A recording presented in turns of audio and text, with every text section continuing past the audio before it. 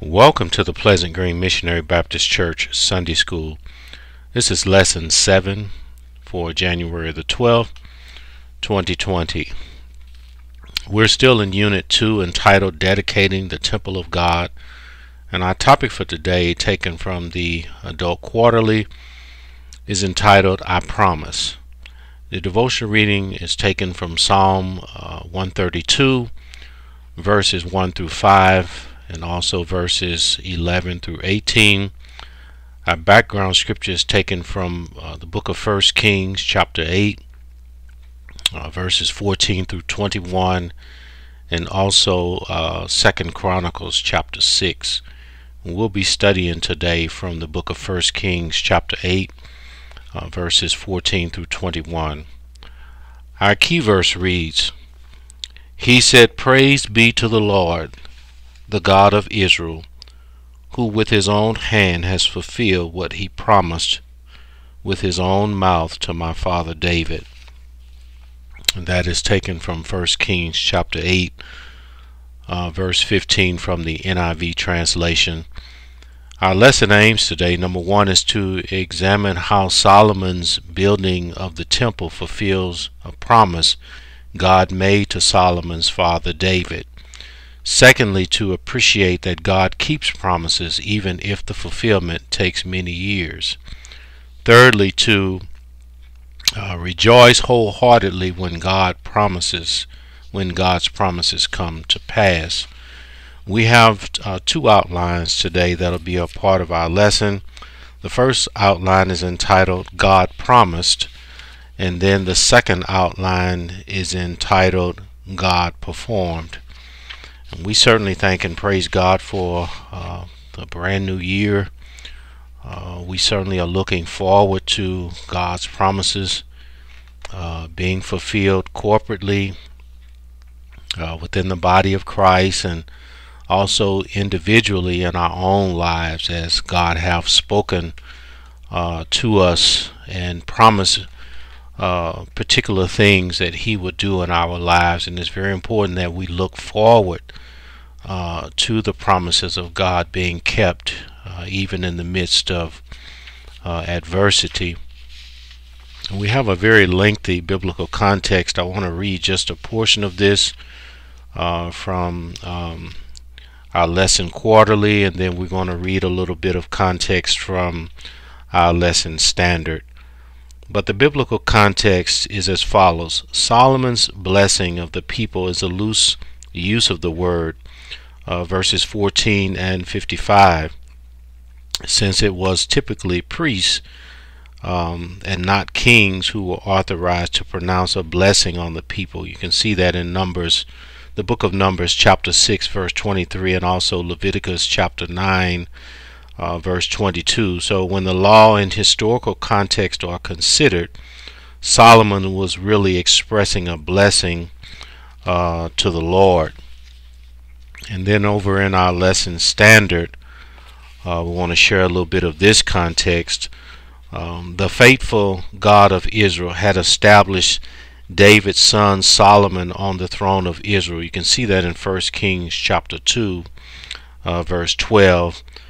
So God then enabled Solomon to complete the project his father had given him to build a house of worship for the Lord. And you can see that in 1 Chronicles chapter 22 verses 6 through 13. So the book of 1 Kings chapter 8 verses 1 through 13, this was last week's lesson, recounted the opening scenes of the dedication ceremony for the grand temple Solomon had built in Jerusalem for the God of Israel. So today's account continues to examine that ceremony.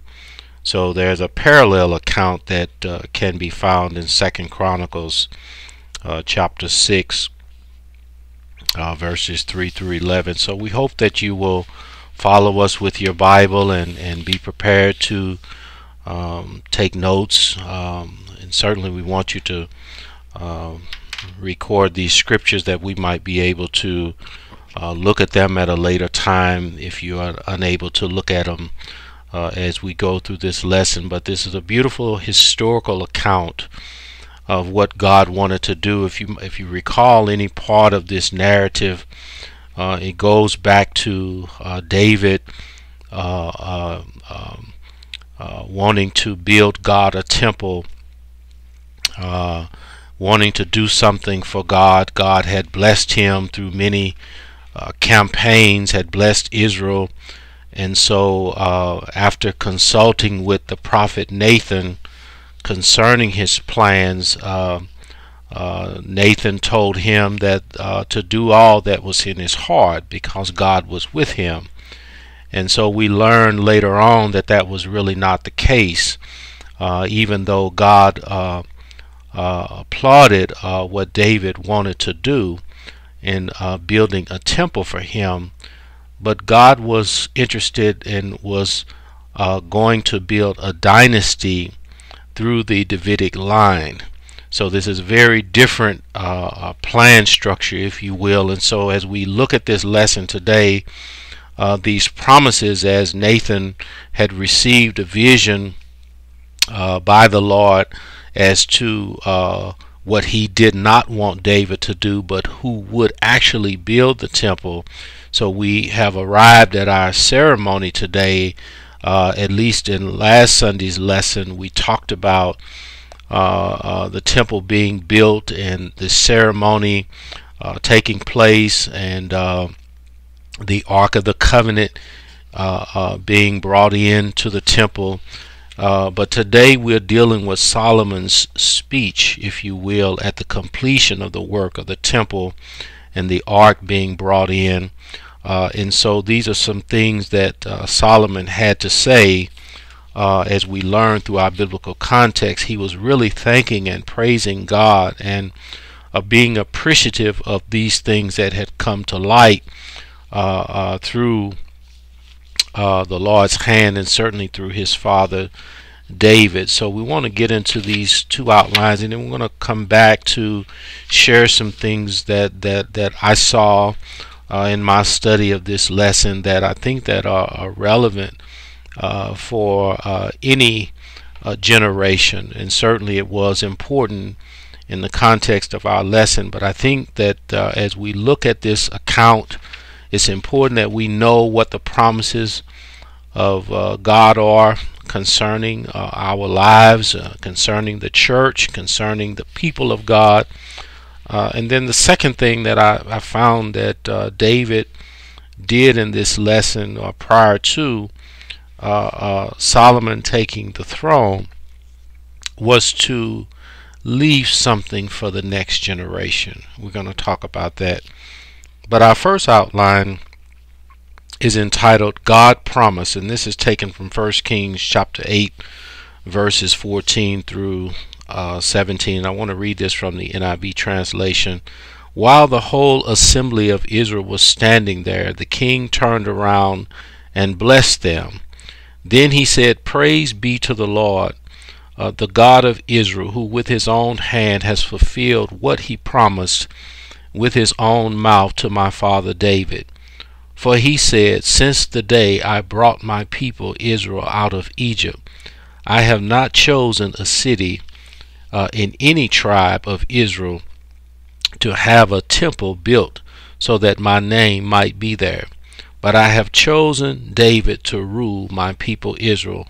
And then verse 17, my father David had it in his heart to build a temple for the name of the Lord, the God of Israel. So here Solomon is recounting these things that have been revealed to him, and they certainly have been passed on to him by his father David.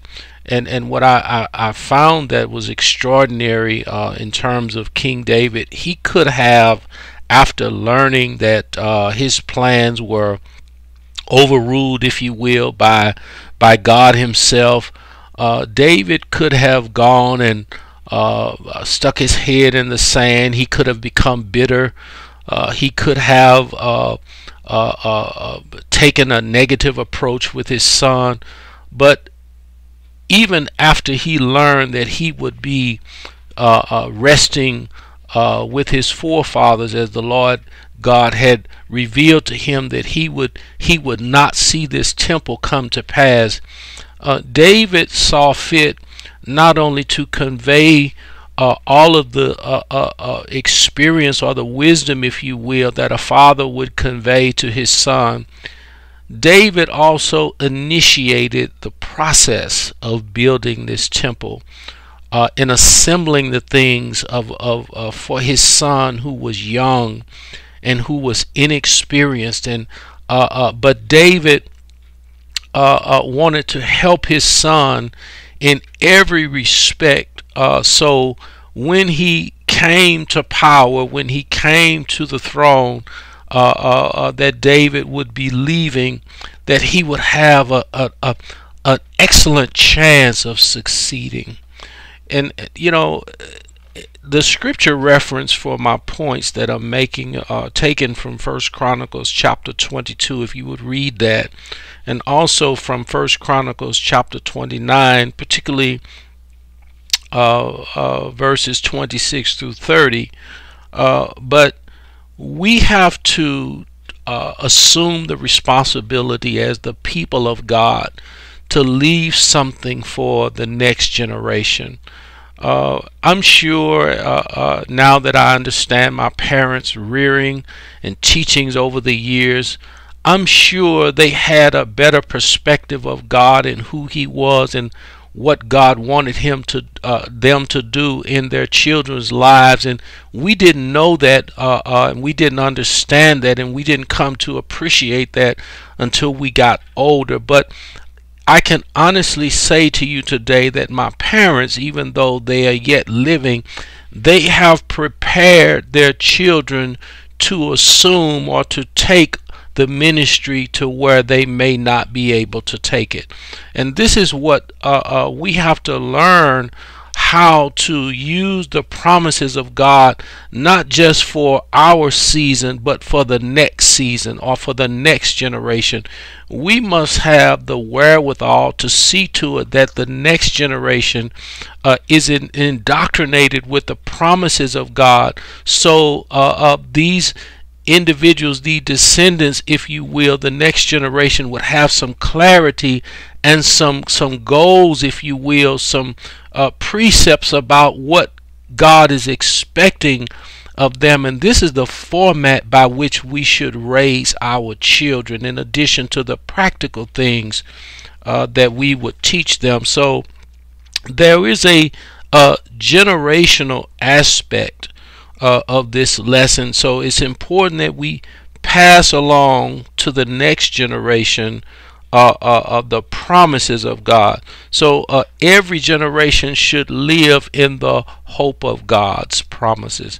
But if that generation that comes after us does not have the hope and does not have the understanding of God's promises, what kind of life will they have?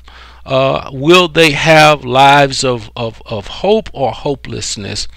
But the first epistle of John, chapter 3, I want to deviate just a little bit since we have just two outlines today, and I want to go there very quickly. This is a very familiar scripture to us, but I want to read this. The first epistle of John, chapter 3, verses 1 through 3, and this will pair with the remarks that I'm making about this hope for the future. The Bible says, "Behold, what manner of love the Father has bestowed on us, that we should be called children of God.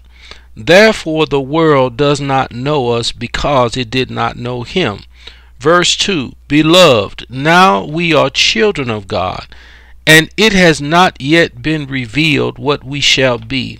But we know that when He is revealed, we shall be like Him, for we shall see Him as He is." And this is where I want to hang my hat on verse 3.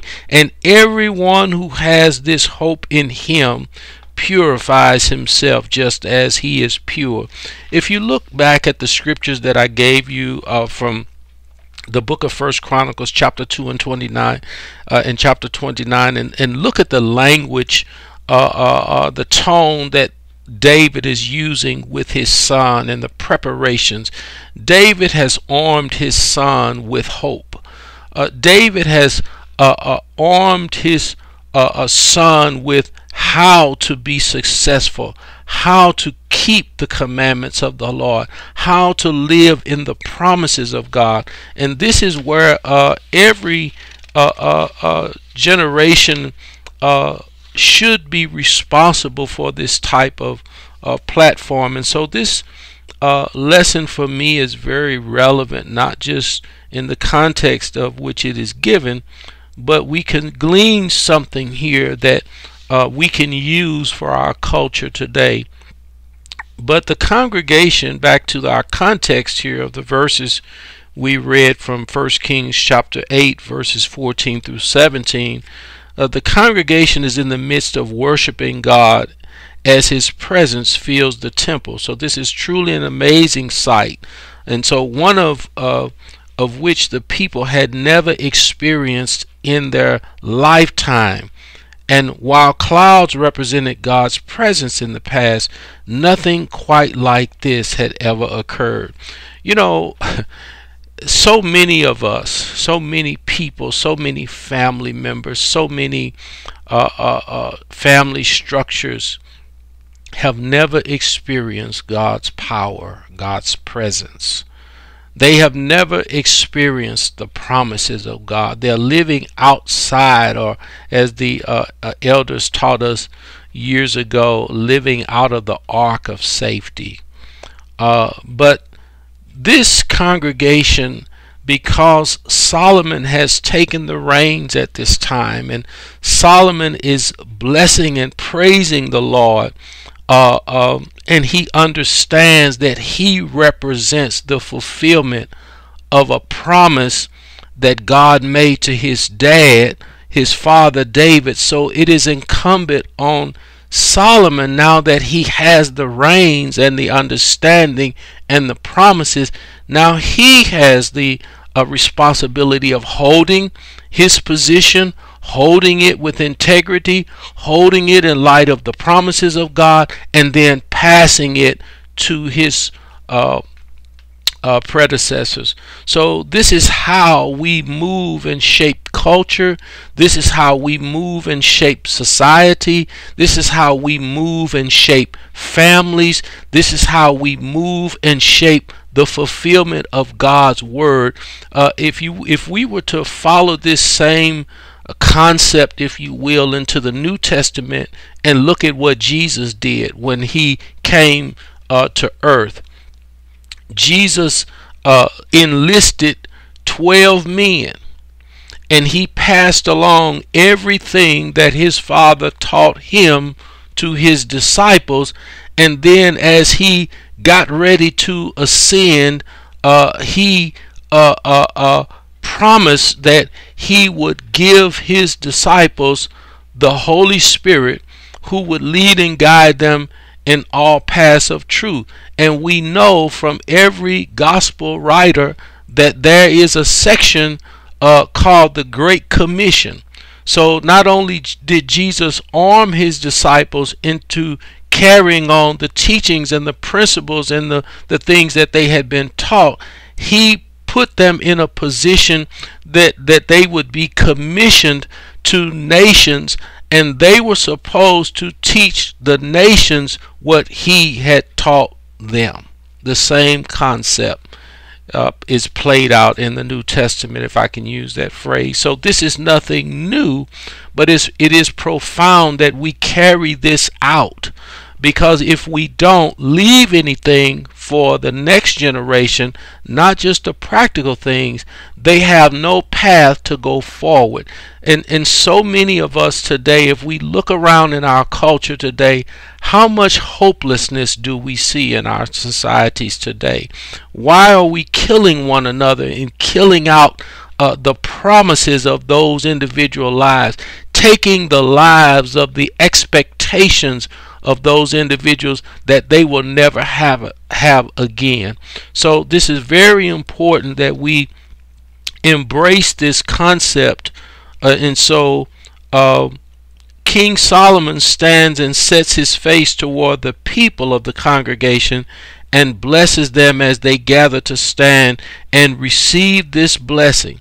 So we can often want God to move in our lives, and then we are in awe when he moves in an unexpected manner. So this setting here, this ceremony here, God has blessed this congregation with his presence.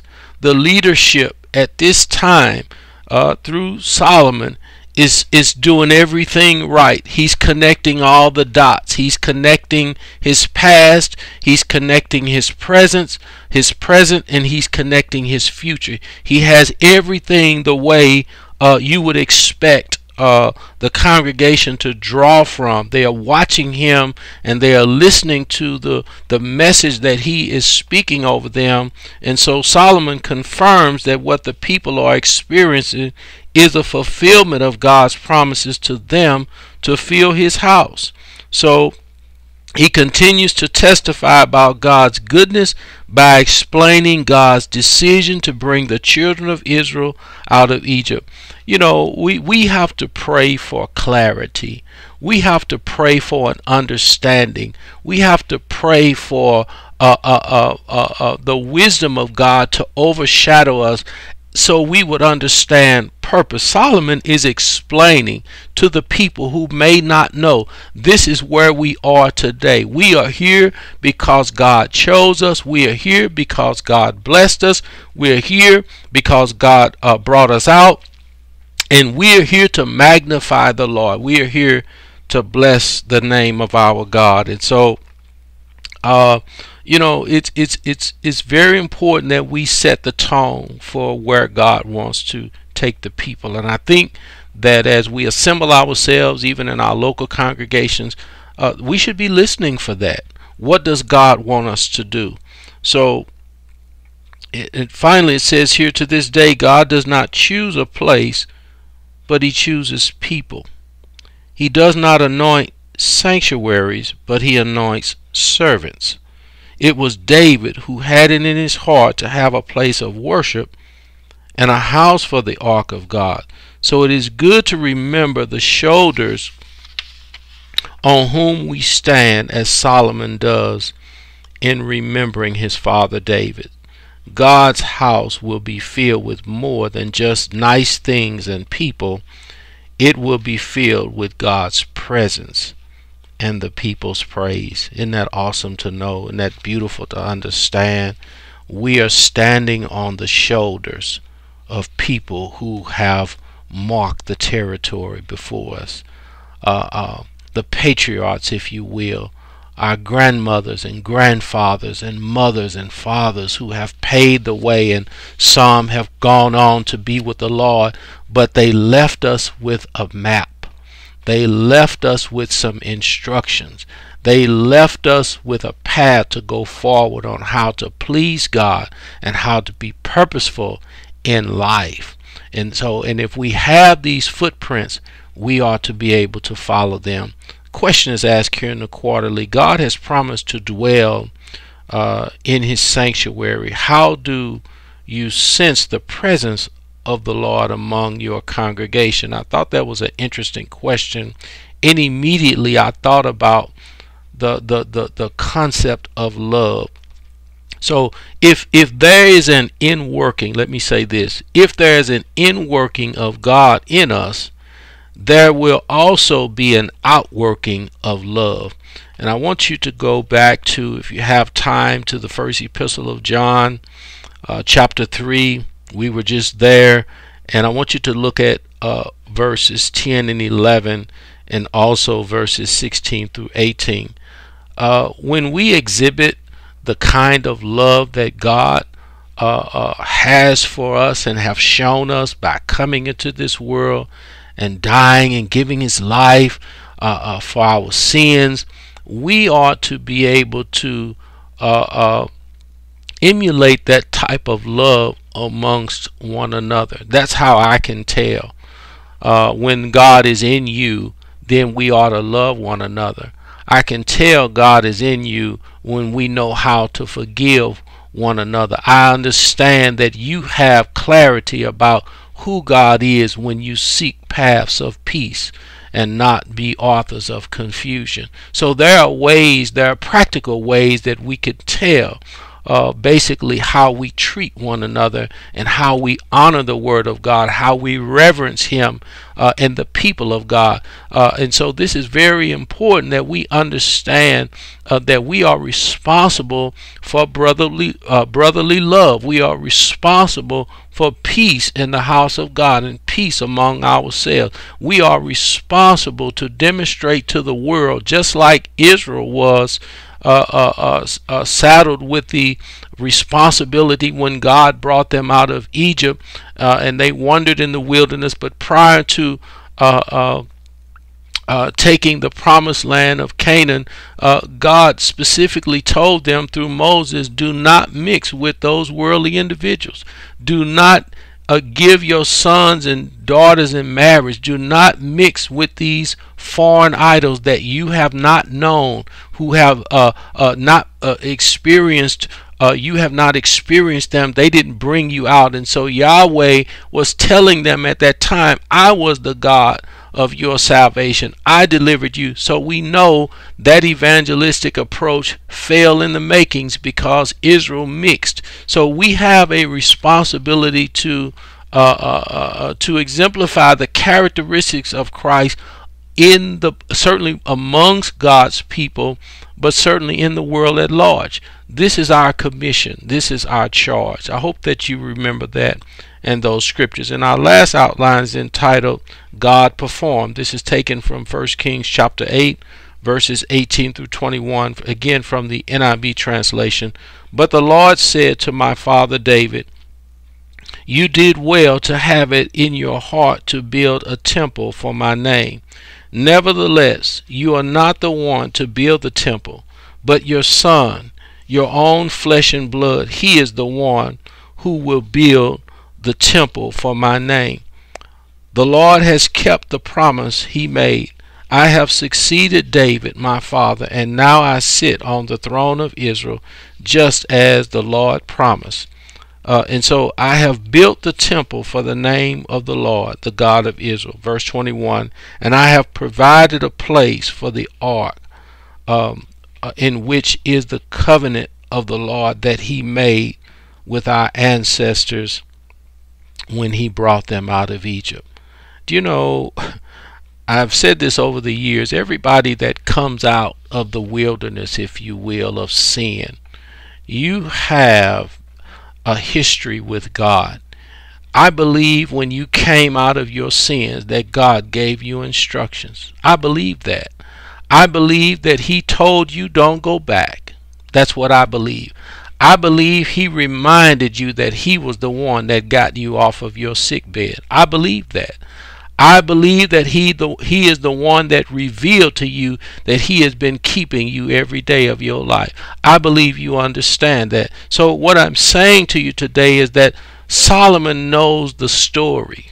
You have to know the story. I have to know the story. And then I become a steward of the story. I have to keep the story. I have to remember the story. I have to keep it afresh no matter what life throws in my way. I have to keep it in the midst of all of these different things that are distractions around us. And this is all Solomon is doing. He's letting the people know that I know where I got my start from. I know why I'm sitting on this throne. It's not because of who I am, but it's because God promised to put me here through my father, and so here I am. So now I owe him everything, and so he understands he is strategically been placed in a position over God's people by God himself.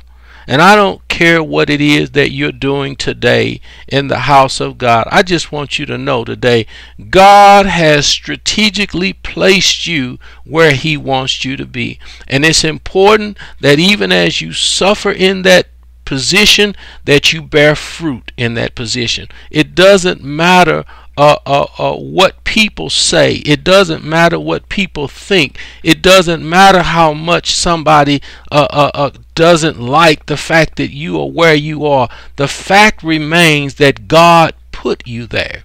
This is the kind of anointing that Solomon has over his life, and this is why the anointing is falling over onto the people, the blessing. But I like this part in here in verse 21. Solomon understands that he has to have a place to keep God's word. What is that place today? Your heart. You are the container now. You are the ark, if you will, of the promises of God. Your mind, your spirit, you have to remember. And so not only did Solomon build this temple, he keeps that a place for the word of God in the midst of the temple.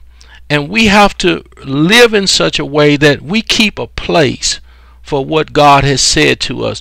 Don't let everything, every wind and doctrine take the place where the word of God should be. Don't let everything that this world has to offer take the place of God's word in your life. I'm talking to me now, because it's something that we all have to deal with. Even as children of God, we all face temptations every day that come against the place that God has established in us and the place that God has established us to be. We all have to suffer through myriads of things that come against us. But I just want you to know that God put you right where he wanted you to be. And you stay there until the Lord moves you to another place. You stay there because that place will bear fruit, because God put you there. That place will not remain desolate. That place will not remain stagnant. That place that God put you is going to bear fruit, because God is a promise keeping God. He is putting Solomon and has put Solomon in a place for success. He is going to do well because God knew before Solomon came on the scene, told David, your son is going to do this, he's going to do that, he's going to do well, I'm going to be a father to him, I'm going to raise him, he's going to be my choice. And so that's very important for understand, because God knows the future. He knows the plans. He knows the purposes. So it doesn't matter. And sometimes we like to move because things don't seem to work in our time frame. But I want you to understand, just keep that place that God put you in. Keep that place for the word of God. Don't ever forget what the Lord told you initially that he would do in your life. You got to remember that, and thank God for the Holy Spirit, because he will remind you time and time again of what the Lord has said in your life. So I believe that. I have understood that. And I hear the Spirit of the Lord over the years telling me the same thing that he told me years ago. And what I love about God, he will not change his mind. You are that person. You are his choice. You are his anointed. You are the one that he called for the role that you are playing in the ministry and even in your practical life. God is the one that allows these doors to open, and so many times we try to run away from the place that God has established us to be. Solomon cannot get out of this. He cannot get out of this position. It has already been pronounced. Even when his father was trying to do it, God told David, you are not going to be the one. You will not stay on this throne. I'm going to take you out of this life, give you rest, and I'm going to raise someone else. I'm going to start this dynasty through you, but it won't be you. That's something to think about. I enjoyed this lesson, and I think it's something that history can teach us if we're willing to learn from it. So I want to move now to our closing prayer. Dear Lord, help us to be Christians of our word. The sacrifice of service might hurt, but the pain caused because of broken promises runs deeper. Help us to forgive and seek forgiveness from others. In Jesus' name we pray. Amen. So I hope that you will go back and read and enjoy this lesson until such time that the Lord will permit us to come together again. We say God bless you.